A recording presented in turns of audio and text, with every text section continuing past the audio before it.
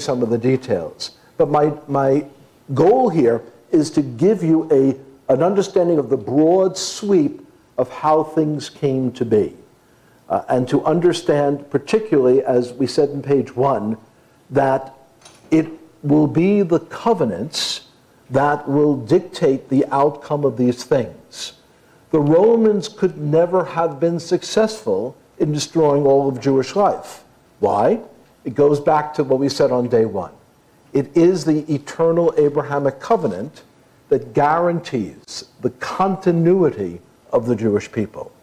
Our continuity as a nation is not guaranteed by the United States, contrary to what some people might think. We were doing fine before Mr. Trump got into office, and we'll do fine after Mr. Trump leaves. You see how neutral a statement that was? Okay, I walked a very fine line there. You still have no idea about my political proclivities. The strength of the Jewish people is the God of Israel. It's good to have friends in the neighborhood, but ultimately, when we recognize that Hashem has made an eternal covenant with the Jewish people, the Abrahamic covenant, we start to see it's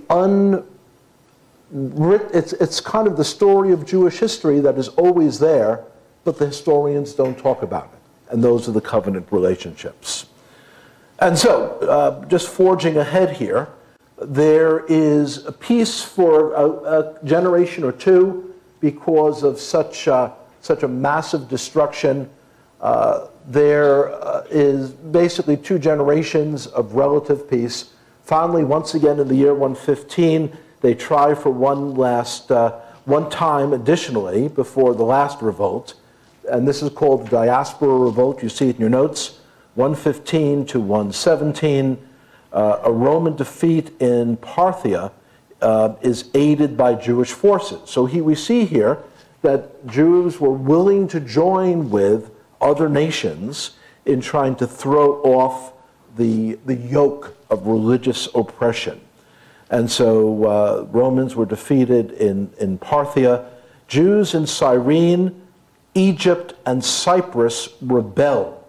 These were all Roman outposts, all occupied by Romans, but they were also, Cyrene is the north coast of Africa, around Libya, Egypt, Cyprus, which is misspelled in there, I believe, and Jewish people were willing to take up arms, and initially they were victorious, but eventually Roman reinforcements arrive, the rebellion is crushed, all the Jews on Cyprus are killed, spelling is correct in the overhead, and you have the decline of Alexandrian Jewry.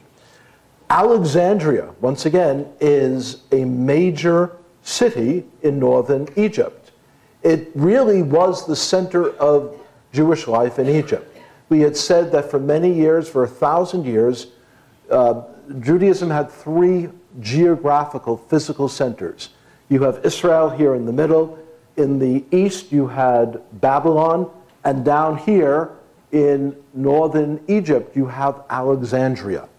Remember that when Joseph and Mary fled, they fled because they were being pursued by Herod the Great, killing all the Jewish boys. They came to Egypt, and most likely to Alexandria. There was a large Jewish community. They probably had mishpacha in Alexandria. We don't have all the details, but that's where they went. With this failed rebellion, there is a decline in Alexandrian Jewry. However, the Jewish community in Egypt still remains strong. The Jewish community in Cairo was very well-to-do. They were import-export men. They traded in jewelry and rugs and spices. And it was a very well-to-do community. They had big synagogues. They had scholars. There were many scholars. And later on, there were many people in Kabbalah who came out of Egypt. There is a famous repository of Jewish scrolls that when the scrolls become worn out, they're almost buried in a tomb. And one of those tombs that have been uncovered by historians is in Cairo. And the Cairo Genizia, this repository of worn-out Torah scrolls. As they started to sift through the Torah scrolls, they uncovered fragments that were dating back to maybe 500, 300 BC. And as they tried to piece those fragments together, it shed additional light on the text of Scripture and on other things important to Jewish history. So Alexandria becomes an important area. The last and final rebellion is in the year 132 AD. Jerusalem at this point had been renamed. And this is the start of the whole name Palestine. Because up until this point, you have these Roman provinces. The Romans arbitrarily divided the land of Israel. Well, not completely arbitrary. Some of the division lines were along the tribal lines. They had Judea, but then they had Samaria, and then they had the Galilee. And so these were the Roman divisions. But because they had seen Jewish people continually rebelling to try to wrest control of Jerusalem, with the destruction of the temple, with the massacre of 1 million Jewish people, the Romans said, that's it. No more Mr. Nice Guy. We're now going to do everything to erase the history of the Jewish people from the capital of the Jewish people. The Jewish people have only and always had only one capital, the place where God placed his name, Ir HaKodesh, Ir Yerushalayim, the city of Jerusalem. And so the occupying Roman forces understood the power of that this is the city of peace, Ir Shalom. This is the city of wholeness, of peace, where God ultimately will reign and rule. And so in an attempt to thwart that, they actually say, well, let's change the name. And so they name it after a pagan concept, the city itself, and then they go on further to rename the land. So instead of having Judea and Samaria, they take this little tribe of Philistines, and the Philistines, you see them earlier in the Bible, the Philistines were a seafaring people that have their origin in Greece, okay? The Philistines were basically Hellenized, they were Greeks, but they came to Israel because it was an easy passage across the Mediterranean, and they carved out in different places along the seacoast, particularly in Gaza, in Ashdod, in Ashkelon, and in a couple of other places further north on the coast. There were these Philistine cities. The Romans looked at this. The Romans liked the Philistines because the Philistines didn't like the Jews.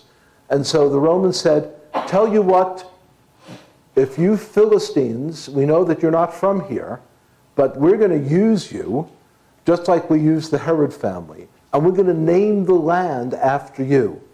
So from the way it's pronounced, Philistia, we get Palestine, and we get now a hard P, Palestine. So all through these years, the phrase Palestine was used to refer to a region of land.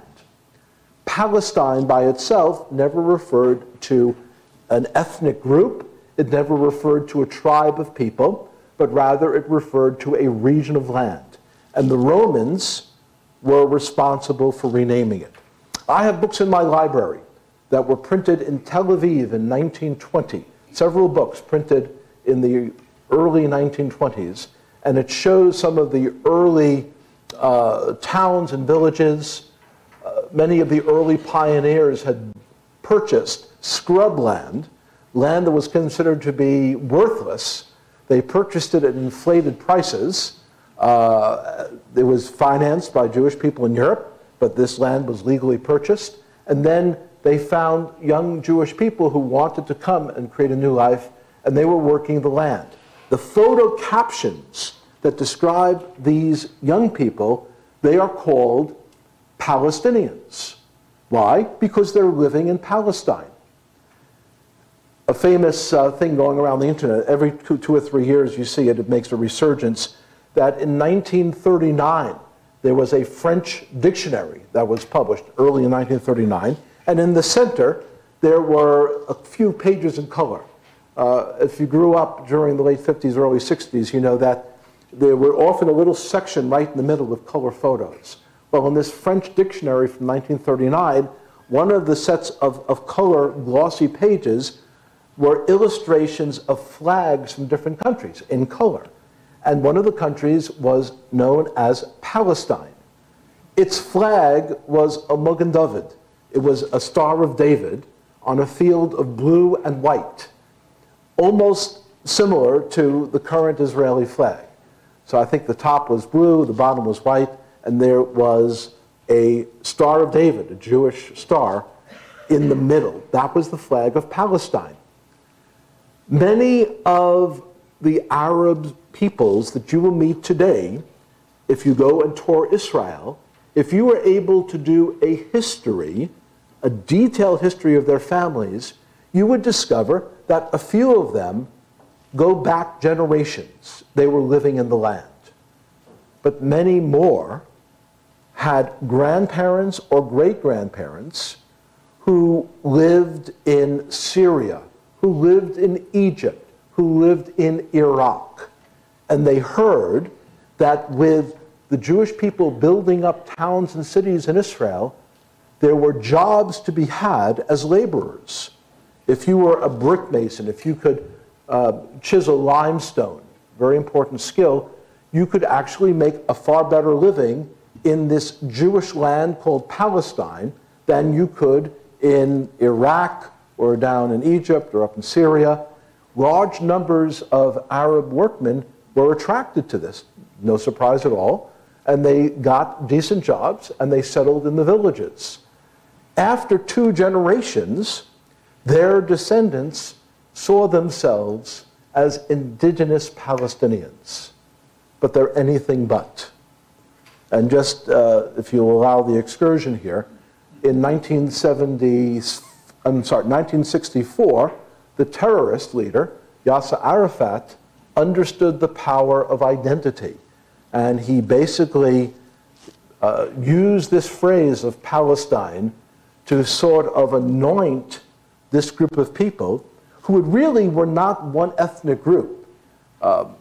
The movie Lawrence of Arabia is particularly instructive because it lets us understand that the primary identity with many of these Arab folks of Muslim background are the clans, certain clans. In Israel, the police are aware that certain Arab clans are involved in certain types of crimes, extortion, this, that, or the other thing. By the way, there are Jewish families in the same way. There's Jewish gangsters in Israel that are involved in similar sorts of things. But the clans are the primary identity of these Arab folks.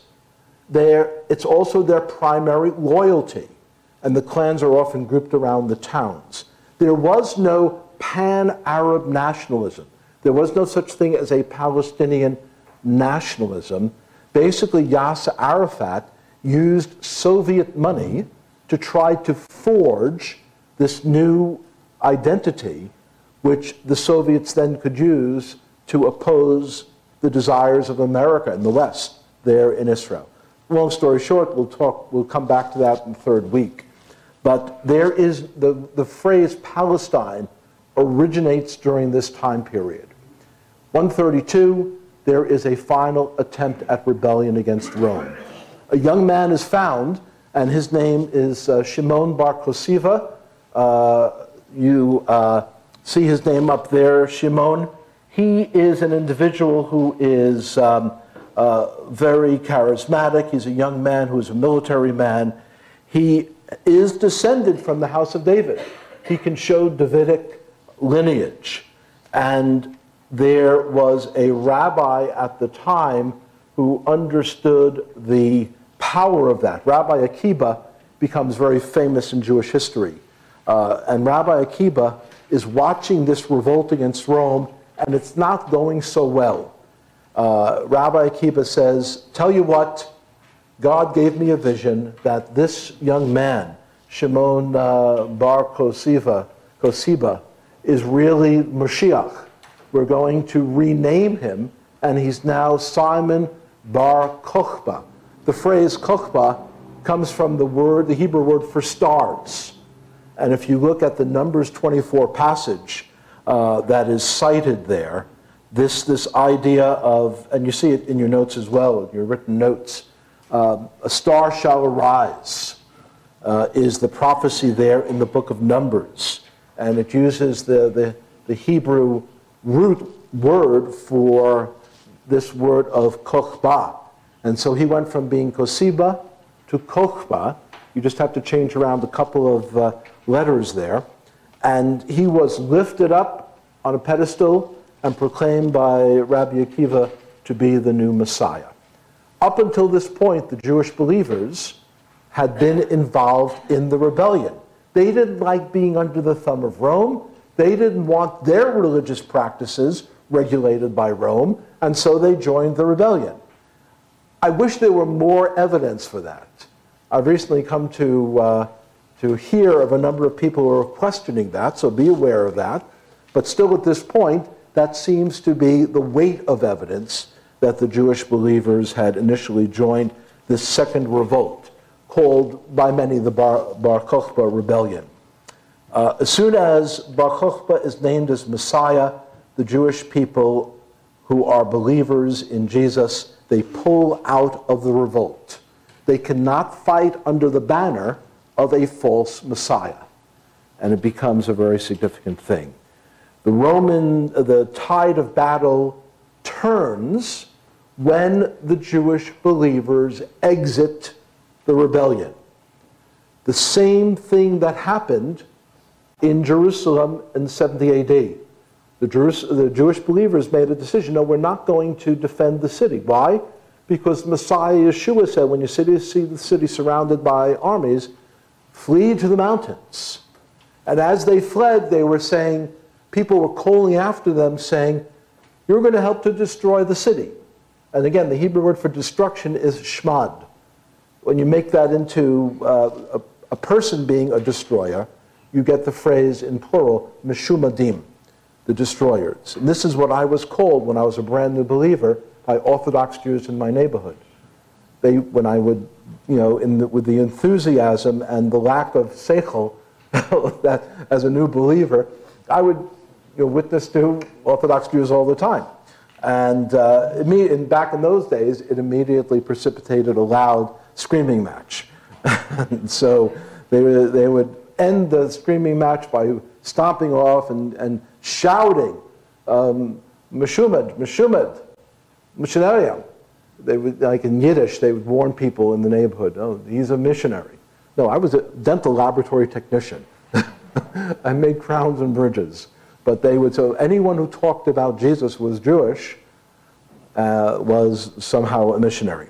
And so this phrase becomes now ensconced. Once the Jewish believers pull out of the Bar Kochba rebellion, they really, that action leads to ultimately the great weakening of the Jewish forces. The Jewish forces are eventually overrun. The Bar Kochba rebellion fails. At this point, the mainstream Jewish community becomes firm in its depiction of Jewish believers as traitors, as meshumadim. The name now becomes permanent. And so this is something that was precipitated by these two events 2,000 years ago. And yet today, you will still hear this from Orthodox Jewish people. You are meshumets. You are traitors. You are traitors to your people. So the Romans use the word Palestine to designate Israel. It becomes very firm. You see there, number 4 in your outline, another tragedy on the 9th of Av, the rebel stronghold, the Bar Kochba stronghold of Betar, up there in the Galil, falls to the Roman soldiers on the 9th of Av. As a result of the failure of the Bar Kochba rebellion, Jewish people are barred from Jerusalem, and the Romans say, we have to put an end to this once and for all. Again, we're changing the name of the country, we're changing the name of the city. no more Jews in Jerusalem. They only enforced that for a few years. There really have always been Jews there in Jerusalem, but no Jewish men of fighting age.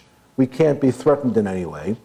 Again, the Sanhedrin at this point, now made up only of Pharisees, because remember, the Sadducees were physically connected to the temple.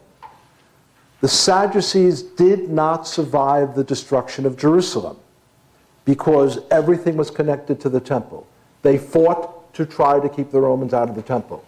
They were slaughtered. Only the Pharisees recognized that Judaism could be portable.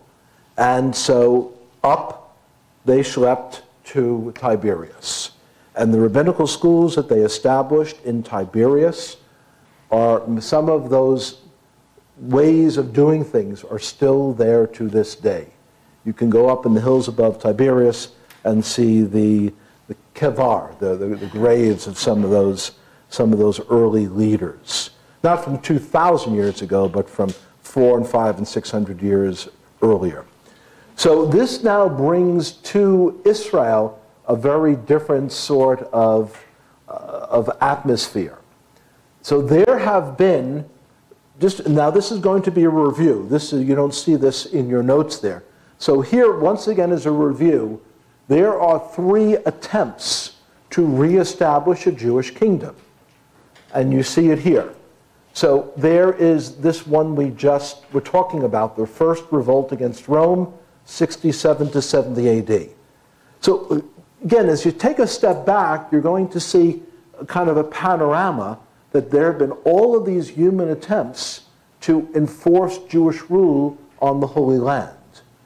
But in some mysterious way that I'm not going to try to explain because it's not apparent to us, God has a timetable. God has a calendar. And whatever people do is not going to influence this. So ultimately, the revolt against Rome fails. And of course, one of the reasons for the destruction of the Jewish community in Jerusalem was their rejection of the messiahship of Yeshua. This is what Yeshua said. You're going to see destruction.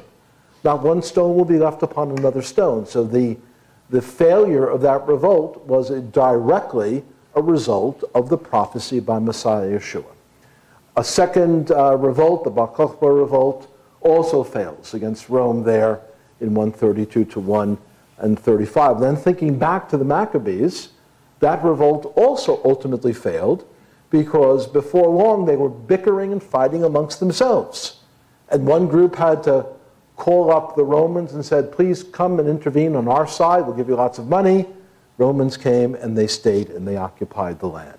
So it is these remembrances of Jewish days of glory which would then drive subsequent attempts to set up some sort of Jewish kingdom. From this point onward, it was almost impossible to set it up in Israel. And there will now be various attempts in other places to set up a kingdom. But throughout all of this, no matter where the Jewish people were driven, they would constantly think back to Jerusalem. And so they would say, if I forget you, O Jerusalem, Psalm 137, may my right hand lose its skill, its ability.